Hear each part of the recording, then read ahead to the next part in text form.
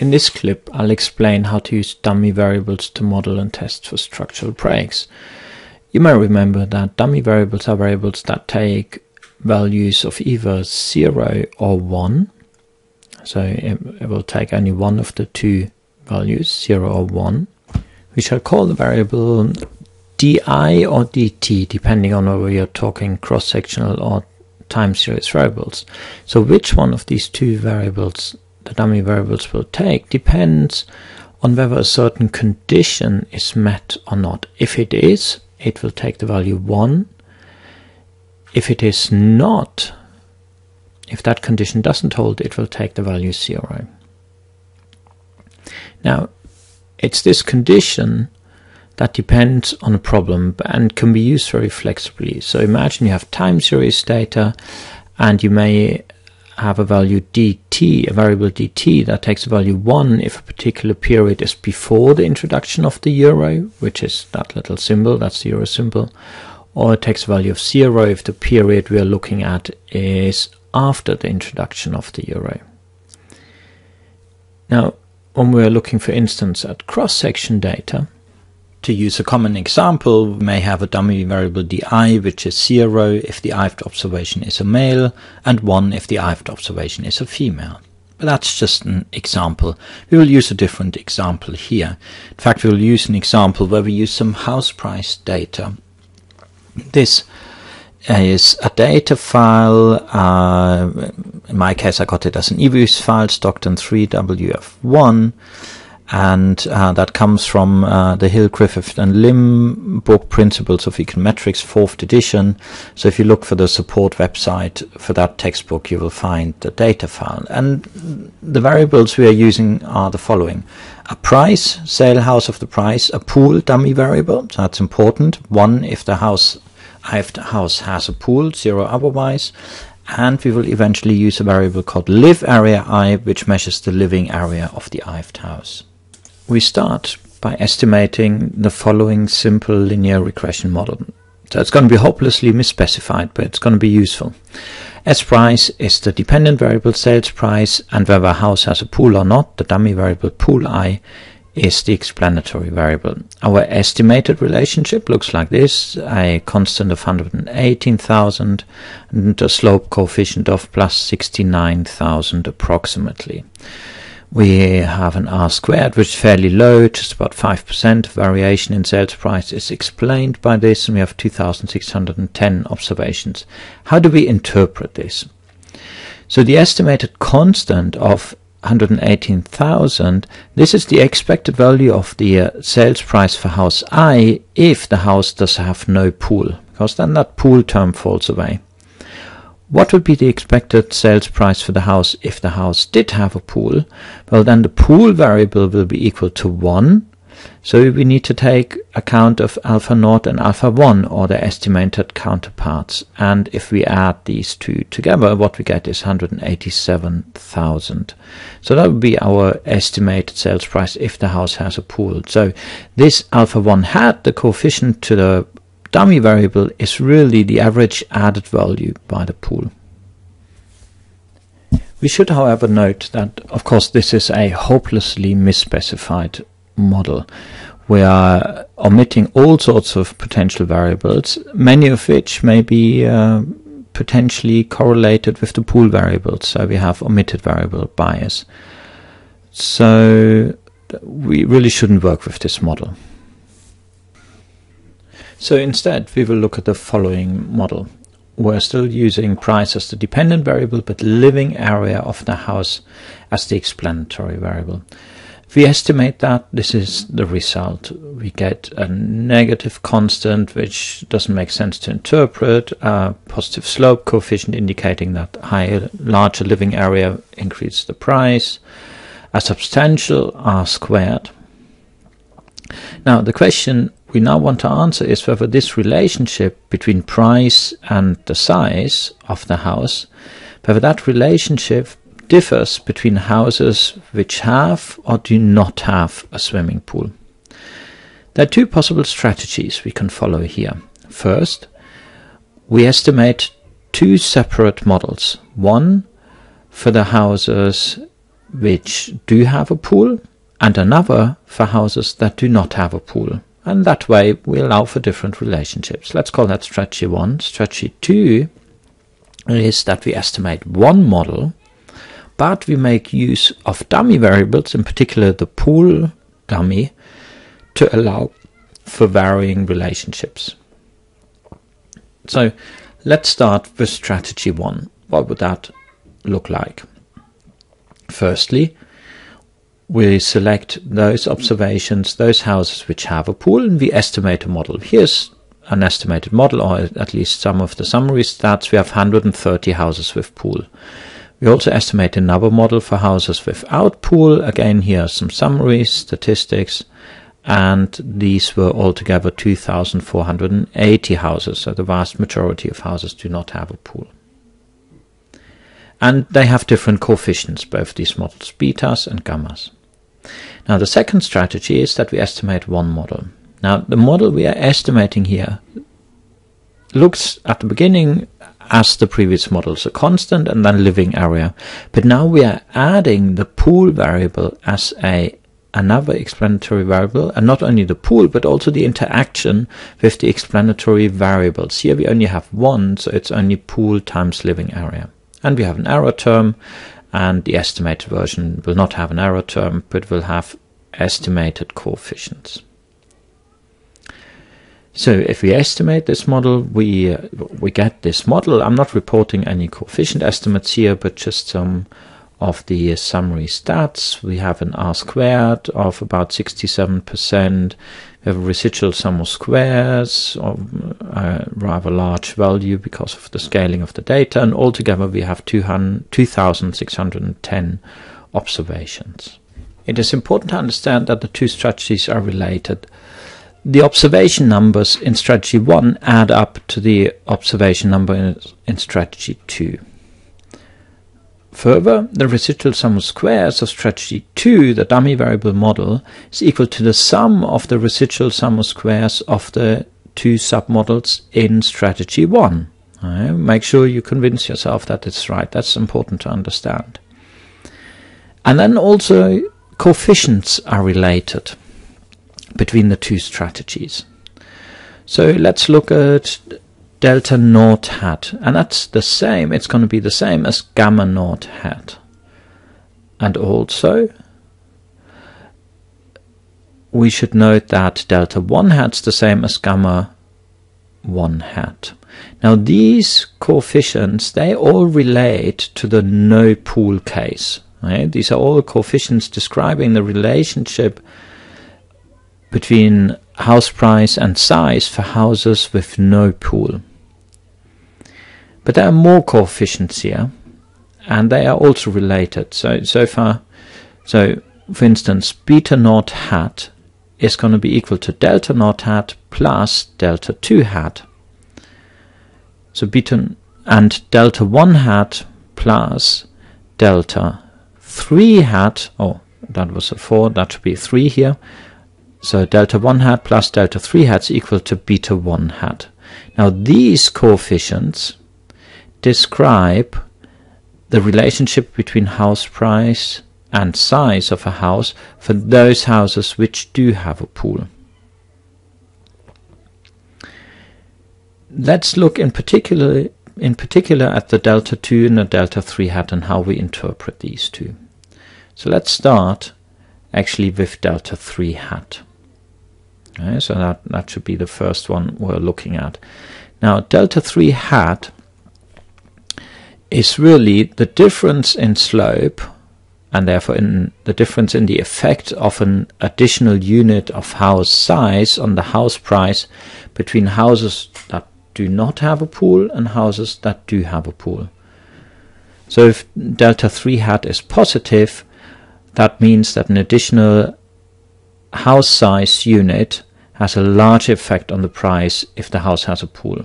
And delta 2 hat describes the difference in the intercept between the two categories, no pool and pool houses. Here is a question to check your understanding of what we've done so far. Consider having estimated the following two linear regression models. Don't worry about what the variables mean, we'll leave it totally abstract. Dependent variable yi, two dependent explanatory variables di, mi, and that model is for all I for which another variable qi is equal to 0. So that qi actually is a dummy variable, so we'll take variables of either 0 or 1. And the second model you estimate has the same structure, you have different estimated coefficients, and it is for all observations for which qi is equal to 1. So you split the observations in two groups. Then you estimate the following model, yi as a function of a constant di, mi, qi times di, and qi times mi. And you estimate this model for all observations, so regardless of whether qi is equal to 0 or 1. What estimates will you obtain for the coefficients alpha 0 to alpha 5? So that's the question. Pause the clip and try and find the solution to this question independently before I deliver the solution in just a moment. Here's the solution. If qi is equal to 0, then these yellow coefficients will represent the relationship between yi and di and mi. So they are the qi equals to 0 relationship, because these terms here will just fall away. Of course, we already know what the relationship is for qi equals to 0 observations, so therefore alpha, the constant, alpha 0 will be 3.6, or the estimate value alpha 1 hat will be negative 0.78, and alpha 2 hat 0.35, exactly the same coefficients as in the first sub-regression. When qi is equal to 1, then this relationship will simplify as follows. Then all these qi terms will be equal to 1, and we can rearrange the asterisk model to alpha 0 plus alpha 3 plus alpha 1 plus alpha 4 times di plus alpha 2 plus alpha 5 times mi. Now this relationship, the estimated form of this, will basically be the same as the second submodel. On the screen coefficients will equal, or the sum of these pairs of coefficients will equal the coefficients we got in the qi equals 1 relationship.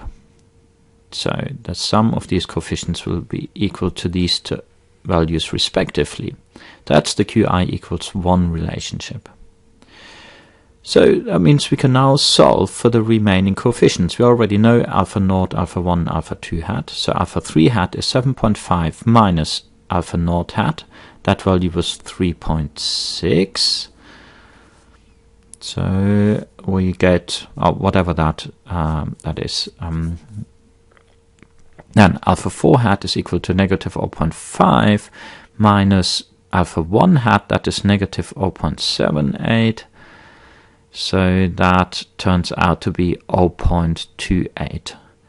And alpha 5 hat will be 0.2 minus alpha 2 hat 0.35, that is negative 0.15. So let's think about how we're going to test for whether there is a structural change or not. We need to think back of what we've done before, our two different strategies, and we decided that these coefficients delta 2 and delta 3 hat, these tell us the difference between the relationship for pool or non-pool houses. So the null hypothesis that these two are equal to 0 indicates that there's no difference or no structural change. Now, we know how to test for these sorts of multiple restrictions. We need an f-test, and the f-test compares residual sum of squares from a restricted and unrestricted model, and we need k and degrees of freedom of the unrestricted model. Now k, that was the number of restrictions. In our case, that is 2, because we are testing whether two coefficients are being equal to 0. Now we need to understand what the unrestricted and what the restricted model is, and then we can figure out what the degrees of freedom of the unrestricted model is. So U stands for unrestricted. So let's go back to what we did before. It's either a strategy 2 model, or the unrestricted model is the addition of these two submodels in strategy 1. Right, so both of these strategies allowed for a change in the relationship between pool and no pool houses. So it's either strategy 2 or the two strategy 1 ones. In both cases, we had 2, 6, 10 observations and estimated 4 coefficients. So 2, 6, or 6 was degrees of freedom, and therefore the residual sum of squares for the unrestricted model is either the residual sum of squares from D or the sum of the two residual sum of squares from the P and NP model. And that exactly that same goes up here in the numerator RSSU. Now the restricted model, that is the model that doesn't make allowance for pool, so that is this basic model up here. And so let's call it the model hash, and it makes no difference for whether a house has a pool or not. So what we need from here, I didn't give you that information before, is the residual sum of squares from that model. So that turned out to be, so RSS hash was 4.14 times 10 to the 12. So that we will soon need here. So in our case, that restricted residual sum of squares is the RSS from model hash. So when we use these two submodels, then we call this sort of test the Chow test. If we use a strategy 2 model for the unrestricted model, then we just call it sort of a test for the significance of dummy variables. But essentially, both do exactly the same. No, actually, essentially is possibly the wrong word. They both do exactly the same. Depending on what information you have, you can use either of the two strategies to test for a structural change. Both calculations deliver exactly identical results. So let's see what the result would be in our particular case. If we plug in all the information we have, we get an F-stat of 6.325. So please confirm that yourself with all the information. If H0 is true, so if there's no structural change, then this test statistic is F distributed with 2 and 2, 6, or 6 degrees of freedom. Now what we need a critical value. Let's say we want the 1% critical value for 1% significance level. That turns out to be 4.61, comes from an F table. If our test statistic is to the right, we shall reject. If it's to the left, we do not reject H0. Now our test statistic 6.325 is of course to the right, and therefore we reject H0. Having a pool makes a difference for the house price size relationship of a house. So let's try this out on another problem. This is basically the same material as in question 1, the 3 regressions we estimated, and I shall add some residual sum of squares to these estimated models. 399 for the first one, 332.15 for the second, 731.15 for the third, and now we are also estimating another model, yi is a function of a constant di and mi, and we estimate that for all observations regardless of the qi value. Altogether we have 1,000 observations, and the residual sum of squares here is 739.50. The task is now to test for structural change with respect to qi. So pause the clip as usual and try and solve this question.